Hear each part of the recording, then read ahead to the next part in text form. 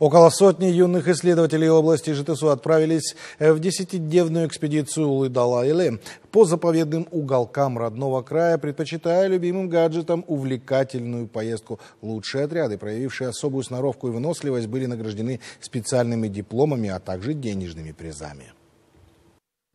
10 детских турклубов с городов Талдыкурган, Текели, а также Сарканского, Алакальского и Аксусского районов отправились в увлекательное путешествие по заповедным местам долины Семиречья. На 8 дней мальчишки и девчонки в возрасте от 12 до 18 лет сменили гаджеты на незабываемые приключения, спортивные игры, живописные пейзажи и задушевные песни у костра. Ребята преодолевали препятствия, применяя специальные навыки, в частности, организуя веревочную переправу, укладку бревна, страховочные перила и командную страховку сопровождения. Также они продемонстрировали умение работать с туристическими приспособлениями и знаниями топографических знаков. За это время участники тура успели пройтись по многочисленным тропам, переплыть разнообразные водоемы, подышать чистым горным воздухом, а также посетить водопады реки Кора, ледник Асылбай и скальный каньон реки Лепсе. Ходили на ледник, это было незабываемо очень. Очень всякие трудности, к которым мы переходили команду. Мы подавали друг другу руки, помогали, не оставляли никого в беде. Еще, когда мы переправлялись через реку, это было очень страшно, когда ты ползешь на железном тросу, это очень страшно, и каждому ты помогаешь, ты можешь упасть в любой момент, но ты находишься на страховке. Это очень классно, это не передать, это адреналин, можно так сказать. В общем, вот так. И виды, это очень красиво, я очень много всего нафотал, это красота, это не передать словами, это надо видеть вживую, в общем, вот так вот.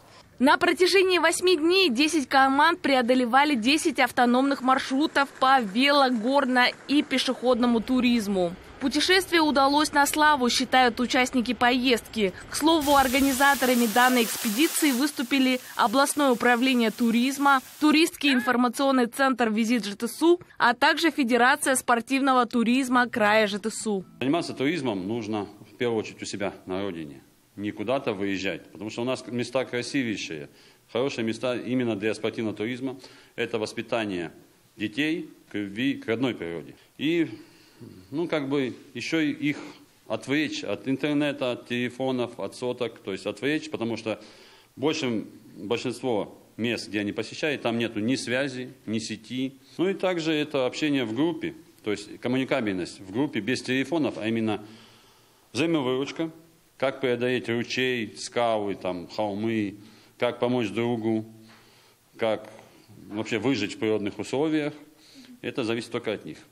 Однако полноценного занятия туризмом для молодежи и подростков мешает отсутствие специальных туристических сообществ, сетуют организаторы мероприятия.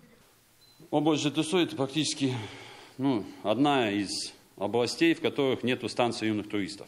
Есть энтузиасты, то есть все группы, которые вышли сейчас, практически все это энтузиасты. Они работают физруками, работают преподавателями географии, где-то еще там. И они просто набирают детей на чистом энтузиазме и их ведут в горы. Нет у нас централизованной такой структуры, как, например, в Восточно-Казахстанской области, как в Западно-Казахстанской области, Туркестанской области, в городе Алмате, в Астане. Есть станции юных туристов, есть центры детского юного туризма, которые как раз курируют и дают работу этим энтузиастам и объединяют таких детей, которые любят ходить в походы.